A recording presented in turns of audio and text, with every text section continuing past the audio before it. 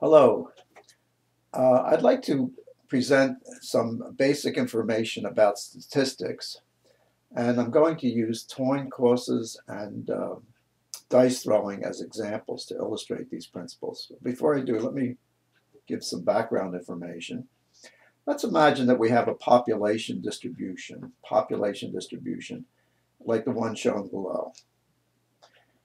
We have a number on the ordinate and length on the abscissa. This could be, let's just imagine it's the length of fish in a lake, and they could be 1 inch, 2 inch, 3 inch, 4 inch, 5 inch, and 6 inches. Some nondescript distribution. For this population distribution, there will be a mean, mu sub x, and the mean for this particular one is 3.21. I computed it using Excel. There will be a standard deviation, sigma sub x, for the population distribution. In this case, it actually is 1.75. Now, suppose we might not really know what the distribution is, the population distribution, but we might investigate it by taking samples out of the lake. And let's suppose we take them 2 at a time, or 3 samples, or 4 samples. Let's start with 2. Suppose we take 2 samples out of the lake. We measure the length of the fish. We take the average, divide by 2 to get the average. We do this over and over and over again, almost an infinite number of times. We will get, and we plot the averages or the means, we will get a distribution, a sample distribution of these means. And if we do this for n equal 2, our distribution will have an average, and that average, as long as we do it a large number of times, the average of the sample distribution will equal the average of the population distribution. Let's say we repeat it, taking 3 samples at a time, over and over again, getting the average of the fish, over and over again. Again, if we plot the sample distribution for n equal 3, the average for the sample distribution will be the average for the mean. But it will be a narrower distribution because we took 3 instead of 2. And then we do it for 4 and 5 and 6 and 7 and 8 and 9 and 10. Do it over and over again for n equal 10, let's say, and get our population distribution. We should find, first of all, that the standard deviation of the population distribution, that's this quantity here, is equal to the standard deviation of the sample distribution should equal the standard distribution of the population distribution divided by the square root of n. So the larger n is, when we take 10 samples, our standard deviation of the sample distribution will be narrower than if we took an n of 2. All right? It will get progressively narrower. We should also find that if we look at the sample distribution, if n is large enough, 5 or 10, we should find that the sample distribution will start to look like a bell-shaped curve, like a normal distribution or a Gaussian. Same thing, all right? And I'm going to illustrate that with coins and with dice. Dice first and then coins.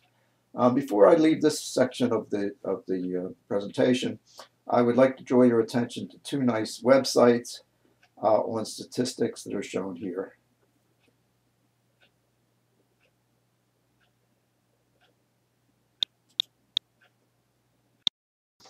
Okay, now we're going to illustrate the principles that I just talked about using dice first and then coin tosses. Let's take a population of dice. And the population has 1,000 ones, 1,000 twos, 1,000 threes, 1,000 fours, 1,000 fives, and 1,000 sixes. So the probability is equal for all of them. This is the probability distribution as a XY plot, and here it is as a histogram. This is our population. This is our population distribution. It's obviously not a normal distribution.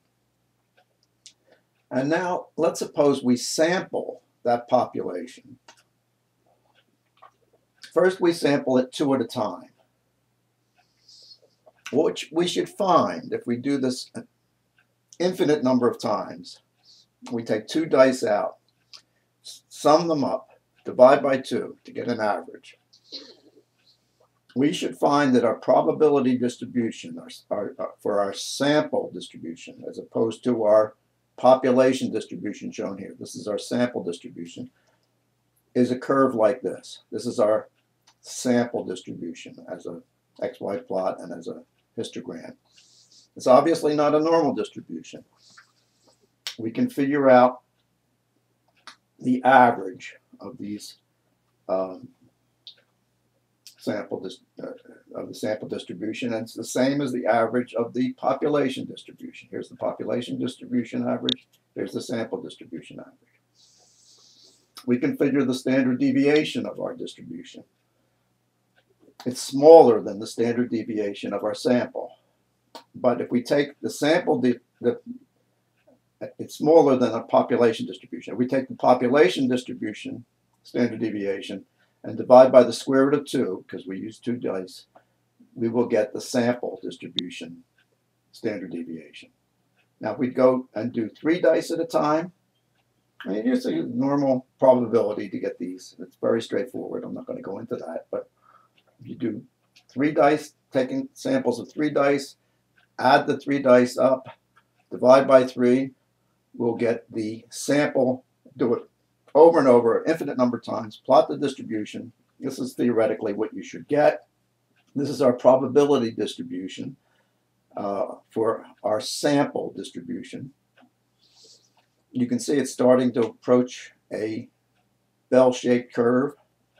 The average for this is again 3.5, the same as our population distribution.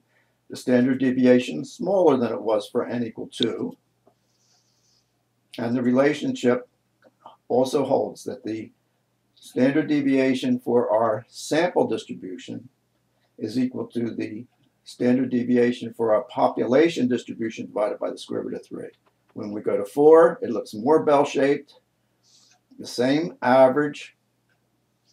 The standard deviation gets smaller, narrower, and we see that the relationship still holds, that the standard deviation for our sample is equal to the standard deviation for our population divided by the square root of 4, and it's looking more like a bell-shaped curve with 5 even more, and that's as far as I went.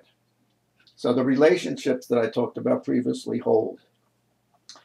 The standard deviation for the sample distribution is equal to the standard deviation for the population distribution that we're sampling divided by the square root of n, where n is 1, 2, 3, 4, 5.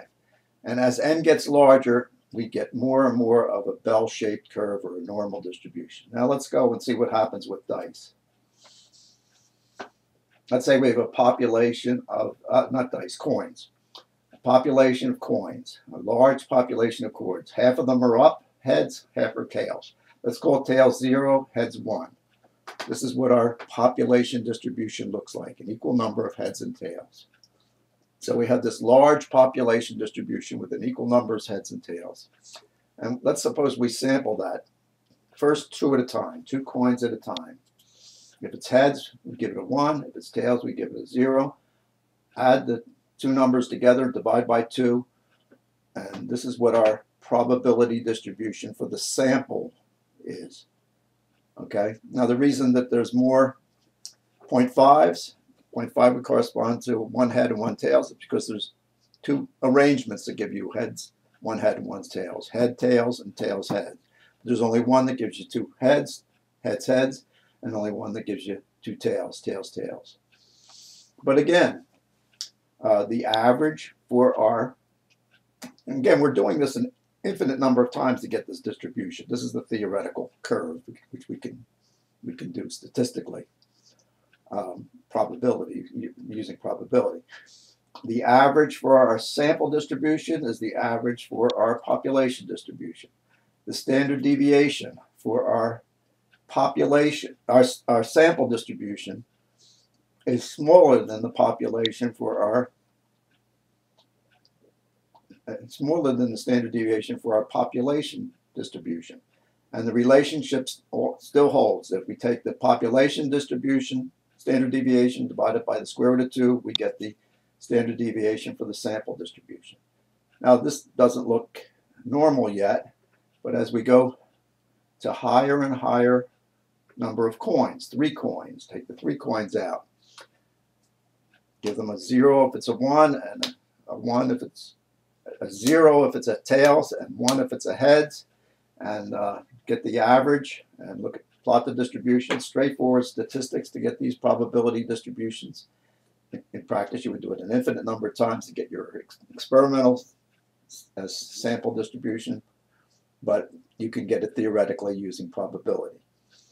And the same relationship holds. Our standard deviation gets narrower for 3 compared to 2, and the relationships that I talked about previously hold. With 4 coins, it gets narrower yet. The same relationship holds. It gets more bell-shaped. With 5, it's better, more bell-shaped yet. A narrower distribution with 6, and I've done up to 10. And 10 really does look like a bell-shaped curve. So again, I'm looking at the arrangements that we could possibly get. All tails, all heads. There's only one way to get all tails. There's only one way to get all heads. But if you had one head and the rest tails, there's 10 ways of doing that. And straightforward probability theory tells you the number of arrangements that you would get. And we take the total and we divide by the number of coins, and we get the value. The average is the same as it was for our population distribution, 0.5. But the standard deviation is quite narrow, 0.1581, whereas it's 0.5. And if we take the standard deviation of the population divided by the square root of 10, we get the standard deviation of the sample.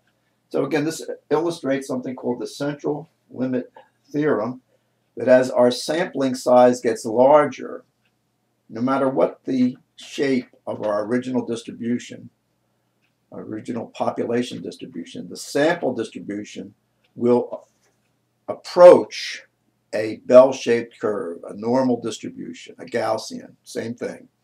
So this is a good way to illustrate the central theorem, limit theorem of statistics, and I hope this increases your knowledge of statistics and you find it useful. So thank you for your attention, and I'll see you next time.